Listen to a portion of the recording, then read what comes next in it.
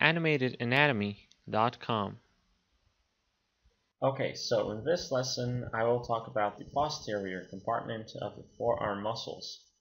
That is this here compartment. There is actually two groups here, and that is the group of superficial muscles and group of deep muscles. We will start by the group of superficial muscles. The first muscle in this group that I will talk about is the brachioradialis. The brachioradialis is the muscle that was questioned on my anatomy exam a few years ago. I got the question and I knew everything. I knew the origin and I knew the insertion. However, I did not know the name of the group of the muscles that brachioradialis belongs to. Actually, the group of these muscles was called brachioradial group.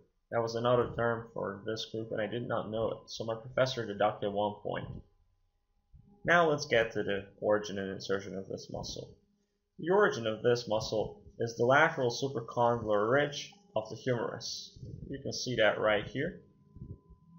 We have the lateral epicondyle here and then the ridge above the epicondyle. Of course, the ridge is not clearly visible here. That's why you can watch that in part of my software where I talk about the bones. Now this is where the origin of the muscle is. You can see that from this ridge. Then it goes all the way down and it inserts on the distal radius or the radial styloid process. It inserts here. This is radius and it inserts here on the styloid process of radius. The nerve that innervates this muscle is the radial nerve. And of course the action of this muscle would be the flexion of the forearm.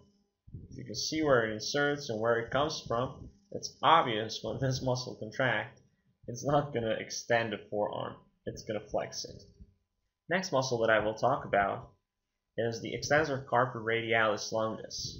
It is this muscle here. It also has the origin on the lateral supracondylar ridge here.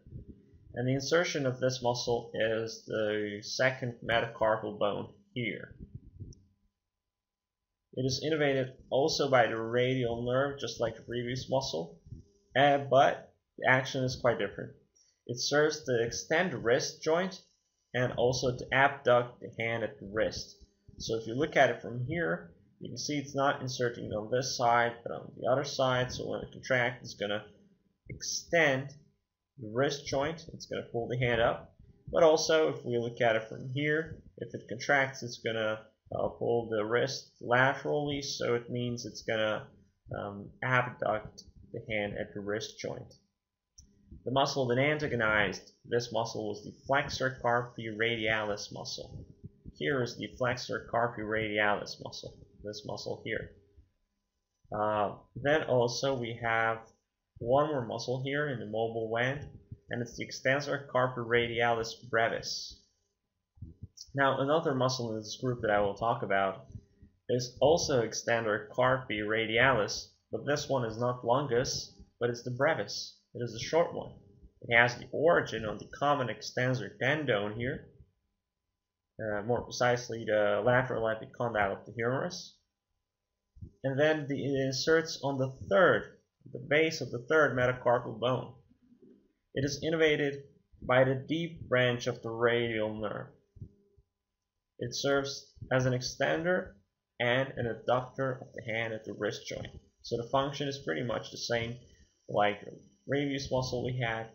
It is just called brevis, and the other one was longus, and also the origin is slightly different and the insertion is slightly different. Now, the group of three muscles that I just talked about is also called the mobile wad. It is also called the radial group or the lateral compartment. This is the official thing, not what my professor was asking. Now, another muscle that I will talk about here is the extensor digitorum.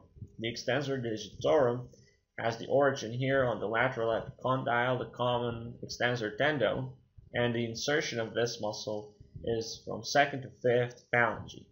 It is innervated by the posterior interosseous nerve, that is the continuation of the deep branch of the radial nerve.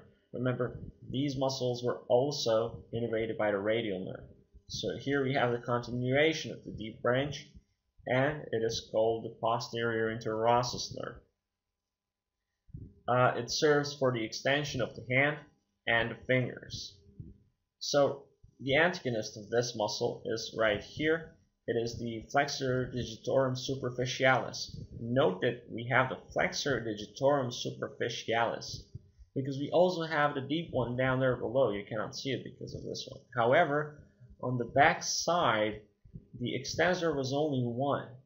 There were no superficial or deep extensors. However, there is one extensor here. It has the origin just like this one on the lateral epicondyle and a common extensor tendon. However, the insertion is only at the extensor expansion located at the base of the proximal phalanx of the finger on the dorsal side. Now the extensor expansion, just imagine that as a connective tissue here that serves for the insertion of these tendons and phalanges. Okay, it's nothing complicated. It's just a connective tissue and it serves for the insertion of these tendons with the phalanges. We don't have the extensor expansion here modeled, but it's just a connective tissue. It's nothing complicated. Now, the function of this muscle is quite obvious. It extends the little finger at all joints. Now we finally come to the last muscle in this group that I will talk about, and that is the extensor carpi ulnaris. It has the origin just like the rest of these muscles here on the humerus, and this is the ulna. Okay, humerus. It has the origin on the common extensor tendon and on the lateral epicondyle. The insertion of this muscle is the 5th metacarpal bone here, and it's innervated also by the posterior interosseous nerve. It serves to extend and to adduct the wrist. Now remember, we had these two muscles here, the flexor carpi radialis brevis and longus. They serve for the abduction. However, the flexor carpi ulnaris here that inserts on the 5th metacarpal bone serves for the adduction of the wrist. It also has one more antagonist on the other side, and that is the flexor carpi ulnaris. Here is the flexor carpi ulnaris, this muscle here. Okay, and it's antagonizing our muscle here that is extending the wrist. This one is flexing the wrist.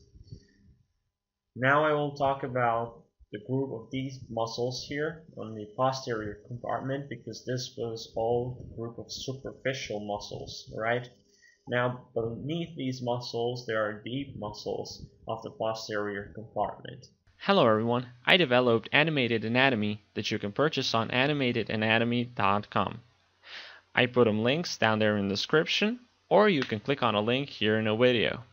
If you're not going to purchase my software, then at least make sure you leave a positive comment, subscribe, or like my video.